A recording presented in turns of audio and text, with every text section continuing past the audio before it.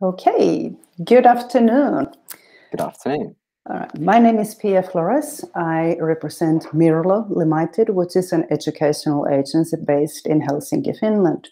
And today I'm interviewing Hánno Länsman. I hope I pronounce your name correctly. It's correct. Thank you. Who just recently virtually volunteered in Jaipur, India. Thank you very much for joining us today, Hánno, and thank you for joining the program. And the purpose of this interview today is that I would like to hear a little bit about your experience. And first of all, why did you volunteer virtually? I mean, the whole program started when our school's principal contacted me via the school's mail asking if I'd like to if I'd like to participate in this. Okay. And my first thoughts were, wait a minute, teaching. This is an excellent opportunity. Mostly because I'm quite interested in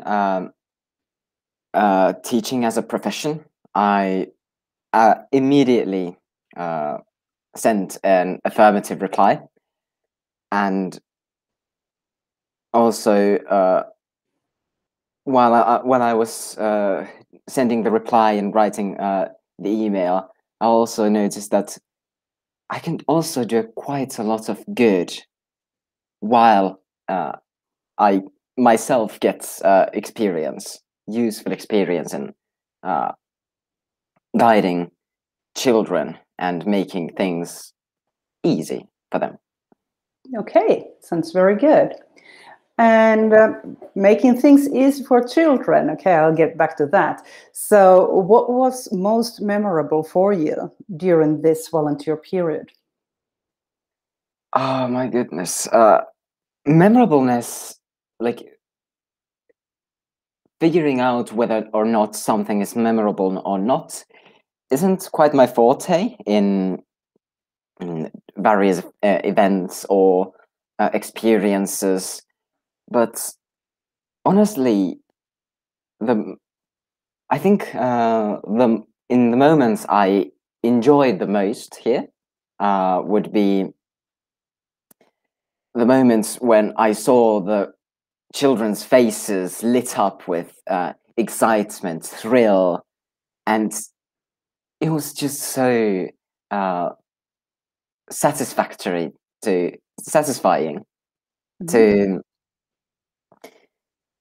see the children seethe with thrill about doing something fun and but also succeeding in whatever task I gave them. Okay, so you really feel that you were able to do a bit of difference for them in the class? Absolutely. Well, that's a great feeling to have, actually.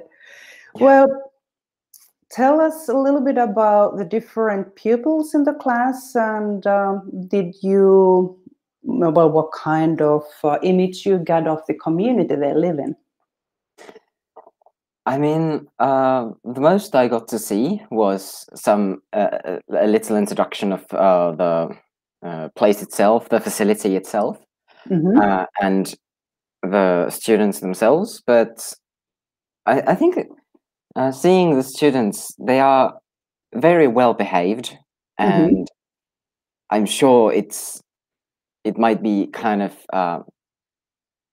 in like the local way of teaching that students be well behaved and that they don't disturb their lesson, for example, and all that. So I saw that the kids were, I'd say they were maybe even a bit more mature than many of that age. Okay. Do you know why they felt a bit more motivated to study? Is that the correct way to put it? I mean, I'm not sure if this is true or not, but if this was the first experience for these kids as well, to be taught by a foreigner from a far away land, then I'm sure that must have been something special for them, since it was the first time they did it. But Okay. even if we weren't the first ones, I'm sure it has become quite a pleasant routine for them. And it probably was very interesting for them to have a teacher from Finland.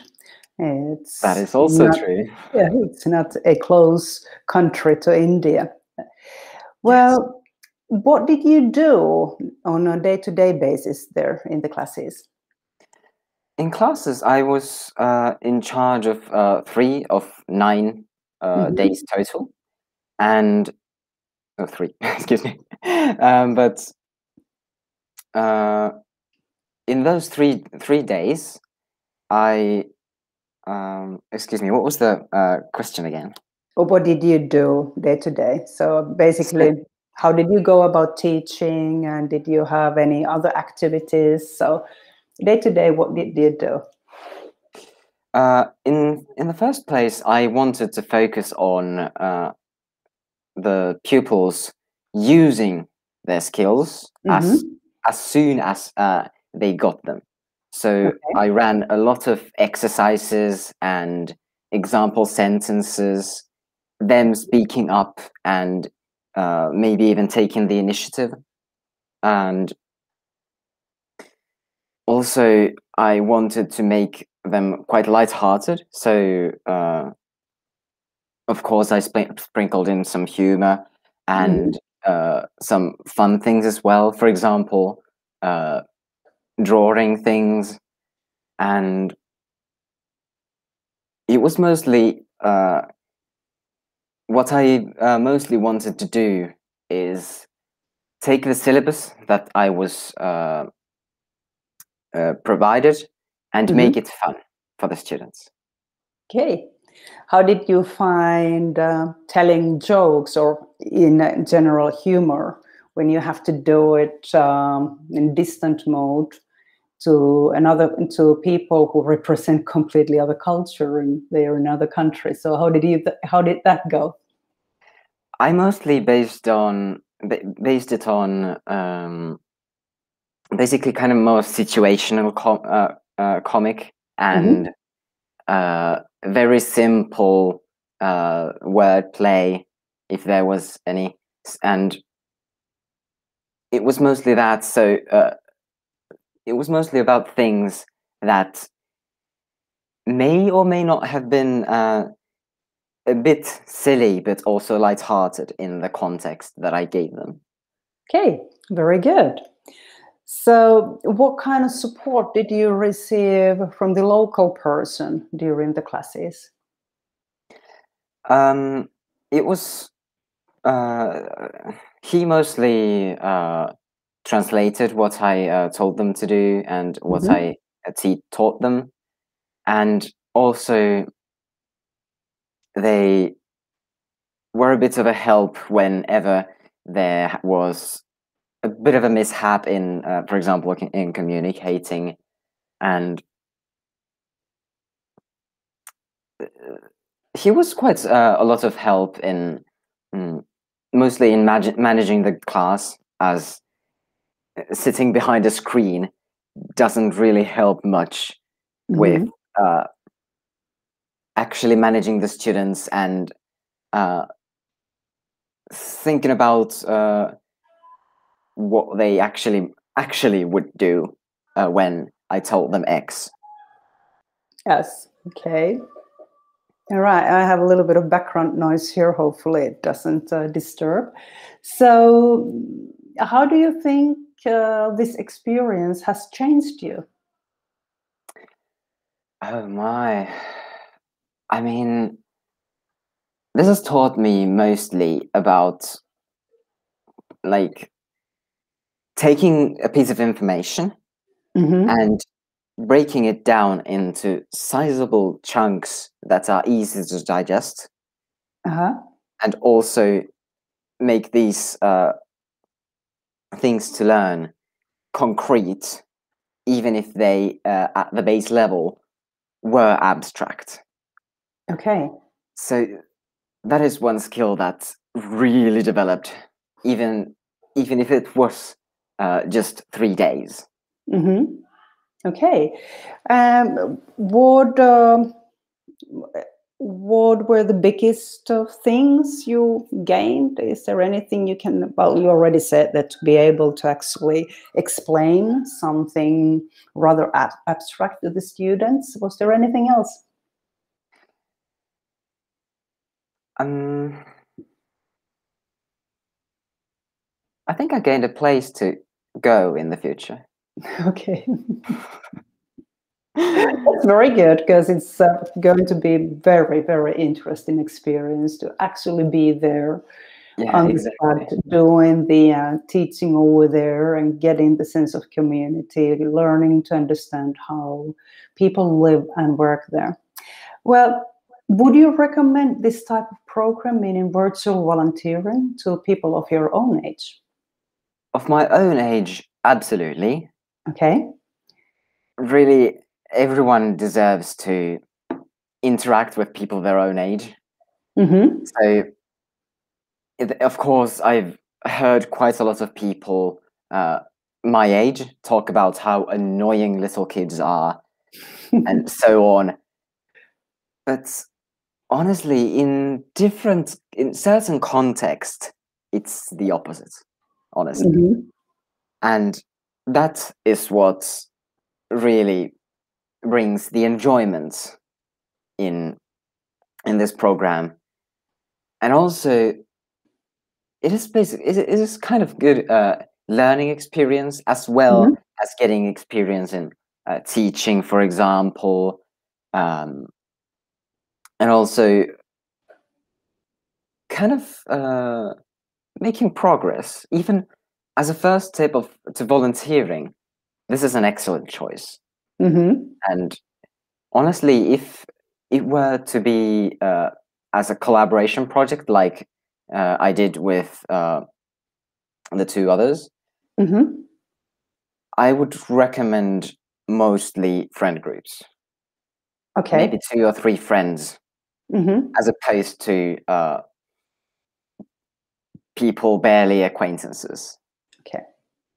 All right. So you found that a little bit difficult to get the communication going on with your Finnish group, and at the same time to do the teaching in India. So, I mean, it was at the start, it kind of felt a little bit like I had to push them forward, kind of encourage them over and over again. But honestly, when the show came to push, they really were excellent. okay. So in the end, it wasn't a problem. But still, even at the start, so that it would not be a problem at all from the start, from the get-go, I would suggest a friend group. All right. Okay, very good. And so what would you say to other people who are thinking about doing virtual volunteering? What should they be prepared for? What they should be prepared for is, I mean, depending, of course, for example, how many times a week they're teaching. For example, for me, it was just three times in 2 weeks, so it wasn't that taxing. But those that would do, for example, or every day or such, might have to be ready to basically take some more time of the day preparing the lessons as well. Okay. And it really I'd say it's kind of like even though I'm kind of repeating this over and over again, it's a great learning experience. And honestly, it might give us some lessons about humanity, communicating with other people, especially intercultural communication. So if you really want to do something good and meet new people from a completely different culture, this is the program for you. All right. Thank you very much, Hánno, and thank you for joining the program as well as this interview. I greatly appreciate the opportunity. Okay.